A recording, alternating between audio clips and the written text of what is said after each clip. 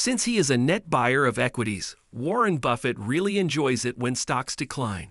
Since he has been investing in stocks since he was 11 years old, a decline in stocks is good news, just as a decline in hamburgers or Coca-Cola is good news for whatever he has been purchasing for years.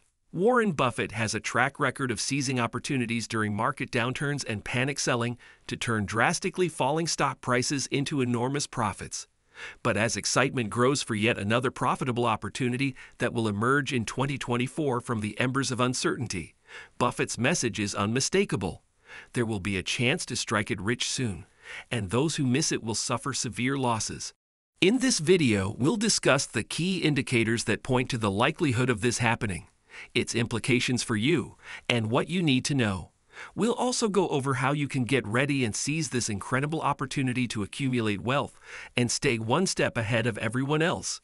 Remember how 2023 kind of broke our hearts?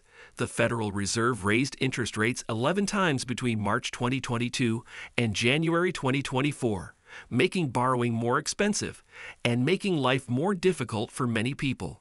However, despite everyone's optimism that things will improve this year, what if we told you that 2024 might actually get worse? The economy will deal with three major challenges this year. First, the government will have to pay more interest on its debt, which means that taxpayers may also have to up their share. However, keep in mind that while experts in various reports predicted that millions of people would lose their jobs by 2024, it's already happening. American employers cut more than 84,000 jobs in February, the highest number since 2009. High inflation, higher interest rates, and growing national debt are these problems that affect different areas, including real estate and how much companies borrow. This all sounds like pretty bad news, right? Well, the life and teachings of Warren Buffett tell us that despite the gray clouds in the financial sky, there is always a window of opportunity. However, in order to take advantage of that opportunity, you must comprehend one thing, PSDO, which stands for Panic Sale Discount Opportunity. Man, it teaches us that panic causes mindless sales, which give wise investors discount opportunities and ultimately lead to mega gains.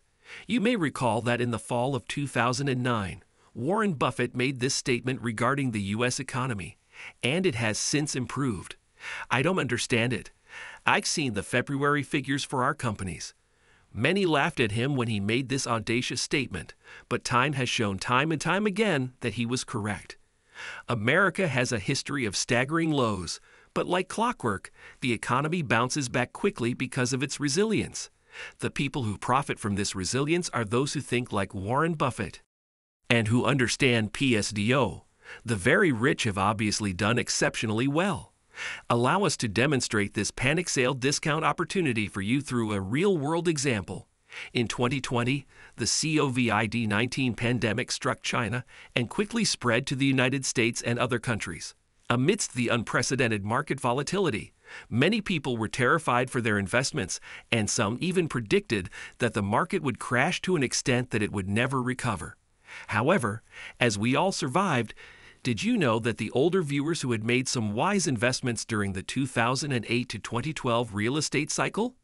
You will concur with us when we remark that the fourth quarter of 2008 saw a considerable decline in the median existing home price in the U.S., and that the real estate market was severely damaged and prices were at all-time lows, dropping by an all-time high 12.4% from the same time in 2007. Looking over the whole year of 2008, this was the greatest quarterly reduction since it began. Tracking prices in 1979. It revealed a significant 99.5% drop in the median existing home price, which fell to $197,100 from $217,900 in 2017. Now take a stroll with us and picture the chaos and dread that pervaded the 2008 real estate crisis, when people scrambled to sell their homes out of concern for what might happen to the property market. Where others saw chaos, Peter, a random individual who understood PSDO and Warren Buffett's philosophy, saw opportunity, and friends and professionals warned against investing in real estate during such uncertain times. Despite advisories and friends' concerns, Peter had a different vision. He purchased a cheap house in the hope that the market would eventually recover, and it did as the years passed and the crisis aftermath became more apparent. Peter's story serves as a stark reminder of the Oracle of Omaha's strong love for when the market prices come crashing down. Personally, I like it when stocks go down because I've been a net buyer of stocks since I was 11 years old, so when stocks go down, it's good news, just like when hamburgers or Coca-Cola go down. It's good news. But sometimes the greatest rewards come from defying the odds, trusting your instincts, and going against the grain. Let us take a walk down memory lane to the beginning of the millennium. The dot-com bubble was growing from strength to strength, and these firms gained millions of dollars from pretty much every investment institution on Wall Street, with valuations skyrocketing. These firms gained millions of dollars from investors, so we guess that's why Warren Buffett once said, "Beware the investment activity that produces applause." Great moves are usually greeted with yawn permission to blow your minds away. But did you know that millennials and Gen X's have seen 3 once-in-a-lifetime golden opportunities in one lifetime? It's difficult to hold them responsible. Even though markets were rising, people were making money. Investors were content, bankers were making money, and everything was good. However, when the bubble eventually burst, people lost it, and many firmly believed that no one would ever use the internet again. It's now evident, though, that feelings like excitement or panic can actually lead people to make bad investment decisions. Why, in your opinion, did Warren Buffett once state that the largest error investors make is listening to others? Only when you keep your sanity and tune out the clamor from the public can you succeed in investing. So where are we going with this? Well, first of all, you have to understand that in the market, panic leads to opportunity. But in order to take advantage of that opportunity, you must be able to understand PSDO. And of course, you have to be prepared for almost a century. The U.S. economy has experienced recessions almost every decade. The longest stretch without one occurred after the 2008 crash, which was followed by the pandemic, which caused an ordered shutdown of the economy, and what some have called the worst recession since the Great Depression. Nevertheless, these are opportunities because whenever you face hardship, there is also room for growth, are only available to those who, once more, comprehend the concept of panic sales discount opportunities, and secondly, are well prepared. Make no mistake, if you start building your financial readiness during times of stability, especially by strengthening your bank account, you'll have the opportunity to take advantage of golden opportunities during the inevitable and difficult times. However, if you're wondering when exactly 2024 will be a nosedive for the majority of Americans, the truth is that we genuinely don't know. We can't predict the future, but there are some warning signs that are worth mentioning right now. The cost of living is higher than what the average person can afford with his income, the fact that we essentially now have more debt than ever before. We are facing unprecedented levels of credit card debt, and corporations and commercial real estate landlords are also struggling with record-high debt burdens, along with the higher interest rates that are posing a serious threat to the already problematic situation. This circumstance corresponds with a discernible change in the commercial real estate scene, with a lot of office premises being mostly vacant.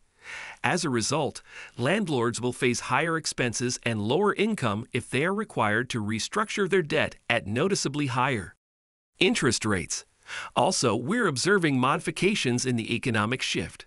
The rationale behind this is fairly straightforward. If 1 million or 2 more people were to lose their jobs, the newly unemployed and their families would probably cut back on spending considerably, while wage growth for those who were still employed would probably stagnate. The Federal Reserve has openly stated that a rise in unemployment is necessary to help reduce inflationary pressures and temper economic activity. As you can see, it's all part of the bigger picture. Warning signs are clear and past trends suggest that this economic downturn is inevitable. Even though they wish to reduce inflationary pressures by reducing the rate at which prices are rising. Economic downturns have happened frequently over the past century, so it is unrealistic to think that they won't happen again. As a result, they are essentially a fundamental component of our economic system, which we must recognize and appropriately prepare for at this time. Which brings up the crucial question of how to prepare for this. Becoming ready for a market crash can be difficult. If there's one thing we've learned from Warren Buffett, though, it's that investing doesn't have to be difficult. Here's a straightforward 4-step plan to help you through a market meltdown. Step 1 is to identify the assets you own and the reasons behind holding them. Warren Buffett once said, "A fear-driven reaction to a temporary slump isn't a good reason to dump an investment." Understanding your investments is crucial during market turbulence because it lays the groundwork for risk management and informed decision-making. You can appropriately estimate the risk levels of the businesses and assets in your portfolio and efficiently diversify to limit potential losses when you have a thorough understanding of them. This understanding also helps you keep a long-term perspective and concentrate on the underlying principles rather than letting the short-term market volatility influence you. The second step, though, is rather simple and revolves about having faith in diversification. There are many hazards associated with market downturns, particularly when investing in the stock market. For this reason, diversification is the best strategy for reducing risk and protecting capital during market crashes. Recognizing that no investment is immune to market volatility is necessary to trust in diversity. Diversifying your portfolio can help some assets perform well during a downturn while others hold steady or even increase in value. You may lessen the impact of any single investment's bad performance on your overall portfolio by spreading your investments across multiple asset classes and industries, which increases the possibility that you will weather market downturns with minimum harm. The third step is one of our favorites since it essentially supports Warren Buffett's assertion that every investor should be content when stock prices decline because, in actuality, the bear market is what makes people wealthy. If you want to profit from market crashes, you just need to buy the dip. Consider it as purchasing equities at a discount during a market downturn. Remember the real estate example we gave earlier about Peter? Well, we have to repeat it here. As investors, we should always be prepared and willing to spend money on properties whose prices are lowering. But first, here's how to tell when you're ready to buy the dip. You've set up an emergency fund, set aside money for retirement, and have enough cash on hand to cover everyday costs. Keep a wish list of equities you're interested in and save money for when the time is right. Ability to profit from market downturns, even while it's doubtful that you'll reach the market's lowest point. However, that's all right. The core of value investing is taking advantage of opportunities when you think that investments are undervalued and have strong long-term potential, regardless of when the market is at its lowest. However, using dollar-cost averaging to spread out your asset purchases over time can help allay worries about bad timing and allow you to invest consistently even when other investors may be hesitant or sell off their investments. Lastly, step number 4 is inspired by an iconic quote from Warren Buffett that states that if you aren't willing to own a stock for 10 years, don't even consider owning it for 10 minutes. It's normal to feel uneasy during a stock market downturn when you see the value of your portfolio decline. But if you're investing for the long term, your best bet is to remain calm and avoid taking immediate action. After all, selling your investments during a downturn only makes your losses worse, so why even bother? Taking the S&P 500 ETF as an example, for instance, could have fallen by over 30% during the February 2020 market crash caused by COVID-19. If you had sold your investment, you would have realized those losses. But if you had held on to it, you might have recovered your losses by August of the same year. During times of market turbulence, having a long-term perspective is an essential tactic that is always in style. In conclusion, the enduring wisdom of Warren Buffett serves as a timeless reminder in the ever-fluctuating realm of investing.